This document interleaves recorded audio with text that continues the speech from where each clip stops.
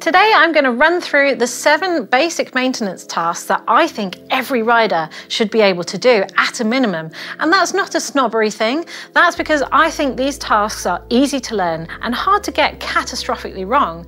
And it will make you feel more confident in looking after your bike, and if you can look after your bike, it will look after you.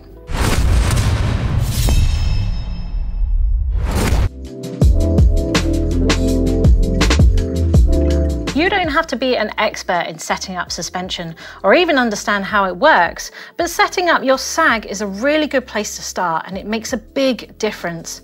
I've seen so many people with incorrect air pressure, and all this can be solved with just a ruler. Pressure charts on suspension websites are just a guide, and they're a starting place. The only way to know for sure that your sag is set up correctly is to use a ruler. Now what you need to do is measure the stroke on your rear suspension shock or the amount of travel on your forks. So with this I've got 170mm forks, and that's the total amount of travel. So on a calculator, if we do 170 divided by 100 and times 30, then that lets me know what 30% sag is. So for this, it's 51mm. So I know that if I sit on my bike and I get 51mm of movement and my O-ring moves up to 51mm, then I've set my forks at 30% sag. Now 30% sag is probably a good starting point for enduro and gravity oriented bikes. For cross country, maybe you want 25%, but these are just baselines and you'll have to muck around with them and see what works for you.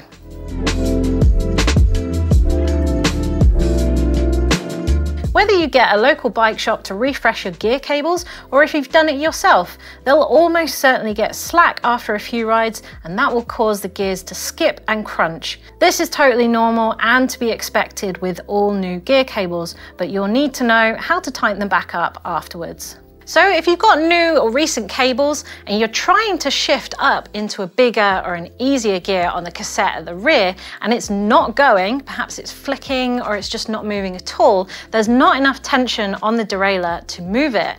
And this isn't a problem with your derailleur, you're not going to have to play with that, you just play with the barrel adjuster up here. So if you're looking directly down at the barrel adjuster, down the shifter, you want to be moving it anti-clockwise, which will move the outer cable away from the shifter and it will put tension on that inner cable, and that should help you move your gears up into that easier gear. Now tip 2 is to always do this change while you're pedaling the bike. Now this could be moving it in a stand like I've got here, or it could be pedaling the bike out on the street.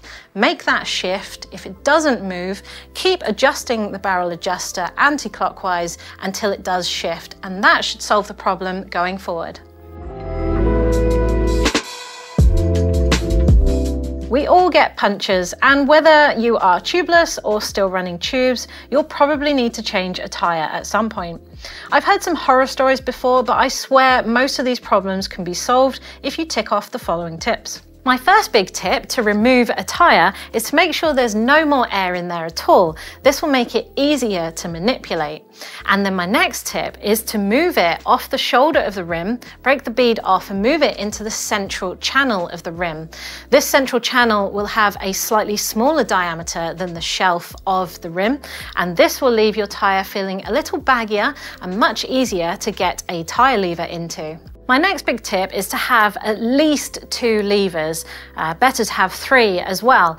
And definitely you want some nylon or plastic levers, not metallic, because they will damage your rims. So make sure they're softer than your actual rim material. And also if you can get hooks on the end, then these go a long way to holding the tyre over the rim and hooking into your spokes.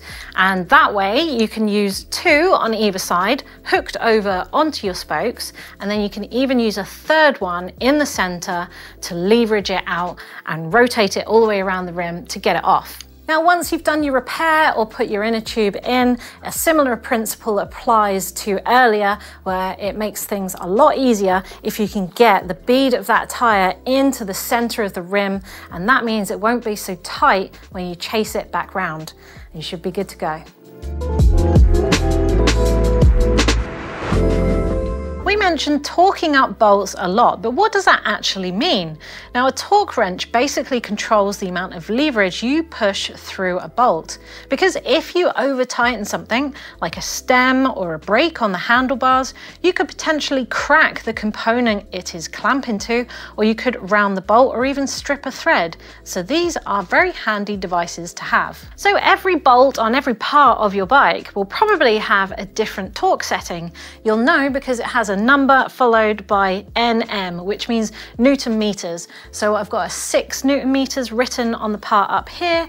I've even got 15 Newton meters written down here. And if any of the bolts don't have any writing on them, then do check your website or the manual for your parts to see what the torque setting is for that. So something like this preset torque driver only has one setting. So as you can see, it's got a big 5 on there, and that is 5 Newton meters. So it'll click as soon as it will get to 5 Newton meters, and it won't let you tighten anything beyond that. So for a bike, I think it's good to get an adjustable one like this, where you can rotate the dial to the appropriate Newton meters. So we can choose 4 or 5 or 6 on this one. Alternatively, you might see these ones are more popular, and this will allow you to go down to decimals of Newton meters as well. Now, all you have to do is dial the bottom in order to get your correct torque setting in the window, and then you also have some extra adjustment to get 0.5, 0.8, and different decimal versions of that Newton meters as well. Bonus tip for you, if you're torquing things up correctly and you still feel like parts are slipping, then you may need to use an assembly grease or something like a Max Grip carbon paste, because this has grit in it and it'll take up the imperfections and help you torque things correctly.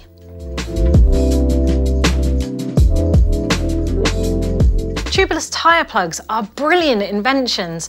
They mean that we can often fix a puncture without taking the wheel off the bike or even the tyre off of the rim.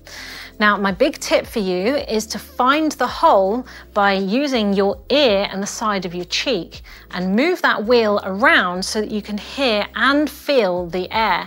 And then you'll find the hole and be able to plug it.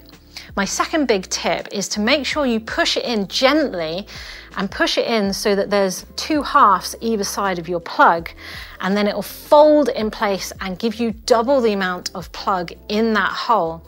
And you want to push it gently in enough that the end is just poking out, enough so that it doesn't go into your tyre, but also you don't want too much sticking out of the tyre, as the trail might rip it out along your way.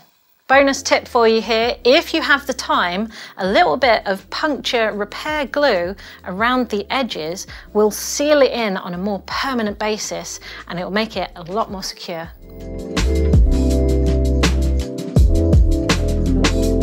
A loose headset is actually really common, but it's one of the simplest things to fix. So if you feel a knocking in the front of your bike, perhaps a rattle, or maybe your bike's even juddering when you apply the front brake down a hill, that's probably a loose headset. And the way to know for sure is to apply the front brake, turn the handlebars, and then get your hands around the headset area and give it a good rock. Now I can feel a knocking and I can even hear it there, so I know that headset is loose. Now this is the bolt that is compressing your headset, but what you need to do is release the tension on your stem first, otherwise we'll be just tightening this bolt into the stem. So first, loosen off the bolts on your stem,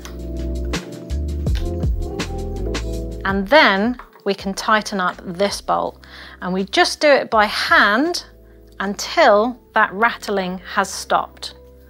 If you tighten it too much, you could end up pulling the star nut from the fork steerer tube out completely. Once you've tightened that up, you can go ahead and tighten up your stem bolts, as this is simply just clamping around the steerer tube in order to stop that from rotating.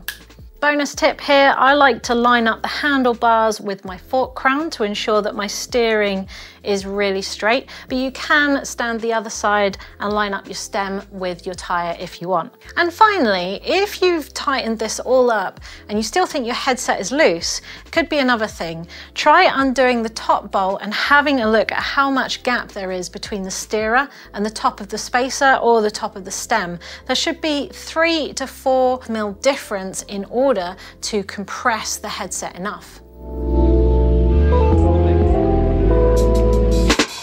If your brakes are really noisy, perhaps they feel quite draggy, or if you spin your wheel and they come to an abrupt stop, chances are you need to realign your caliper. Now that sounds really scary, but it's actually really simple. So this noise here is the disc rubbing on the left-hand side of the pads. And that just means that this caliper is not central around the disc. And all we need to do is loosen off both bolts for this caliper, and we can see that this caliper is now loose to move. So we can move that and make sure that the disc is now central.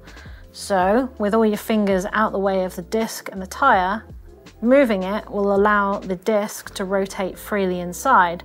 So all we need to do is tighten this up slowly, often by eye, just to get that disc in the center and moving freely again. Okay, so that caliper is now aligned and the disc is central. However, if you've done all of this and you still have a little bit of rubbing, perhaps there's an intermittent noise, chances are your disc might not be entirely straight. Now there are tools out there like this disc truing fork, which will allow you to straighten that disc by bending parts of it back into line. However, this will only save you on some occasions, some will be beyond saving, and you might need to replace it and get a new one.